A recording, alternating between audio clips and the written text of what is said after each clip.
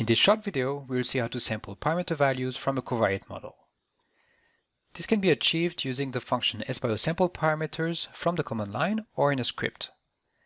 Let's first have a look at a small example before diving into MATLAB. So here we would like to sample parameter k using an exponential parameter-covariate relationship that depends on weight and has random effect. So first we will need to define the expression as a MATLAB string. A description of the supported expression format can be found in the documentation. Then we will need to define two tables, one for thetas, the fixed effects, and another one for omega, the covariance matrix of random effects. Then we'll define a dataset that contains the covariate values for each group we would like to simulate. We can now pass all those variables to SBioSampleParameters, and here in our example it will return phi, a row vector that has a row for each group in our dataset ds. Let's now have a look at the implementation in MATLAB. We'll start by creating a one-compartment PK model using the PK model design helper object. Next, we'll create a covariant model.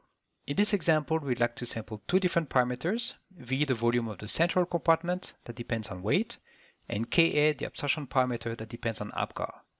Both have random effect. To achieve this, we'll instantiate a covariant model object and define those expressions as MATLAB string. SimBiology will then extract information from those strings, like the covariate labels, or the transformations needed. Here weight will be centered by its mean, for instance.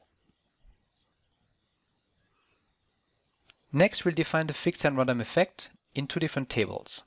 Thetas, we'll have one theta for each fixed effect in the model, and omega, the covariance matrix of random effects. Here there will be some correlation between both random effects. Next, we'll load the covariate data. Our dataset ds contains value for all covariates, weight and Apgar, for each group we would like to simulate. In this dataset, we have a total of 16 groups. We also extract the dosing information we're going to use for simulation later on.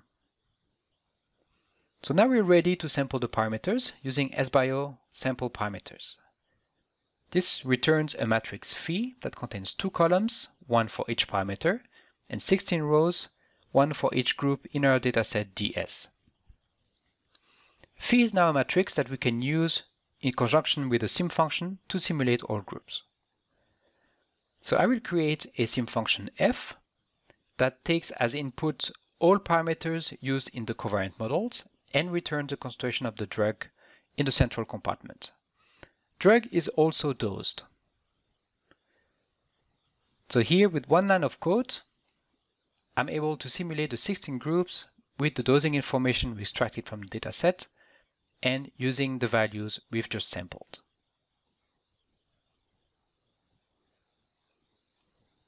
Now you can use this on your dataset, and please feel free to ask any question you would have on the community website.